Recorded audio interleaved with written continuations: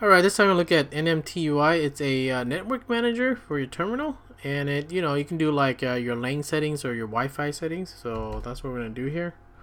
So let's bust this out here, and here it is. See, it's pretty simple. There's only like a couple of options. So let's say we want to activate a connection.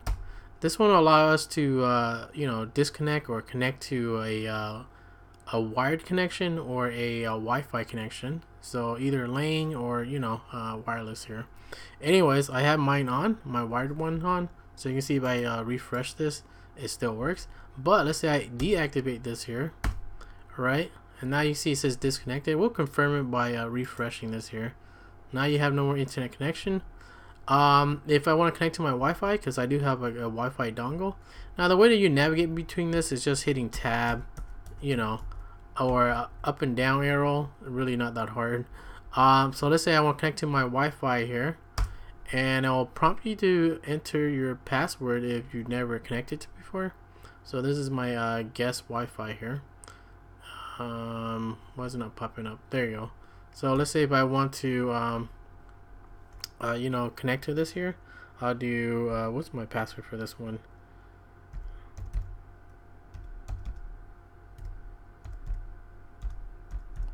There we go.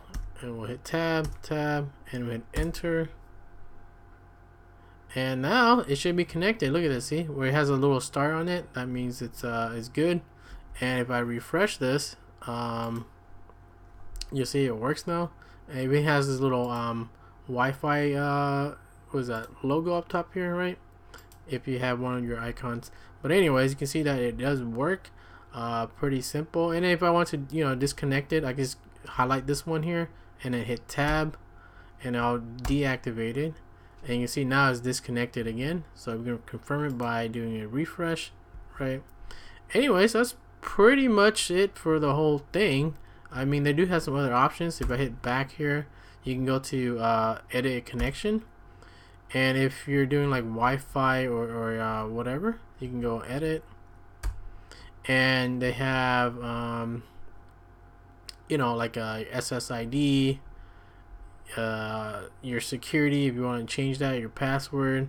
You can go show password if you like. What is this other one here? There's some more stuff for IPv4. If you want to change any of these options on here, like these ones here, you can hit space and it has a little X on it. So that's how you do that one, space. So really all the hotkeys you need to know is your arrow keys, tab, enter, and space, depending on what you're doing. And everything else, you just type in like whatever it is, like your password.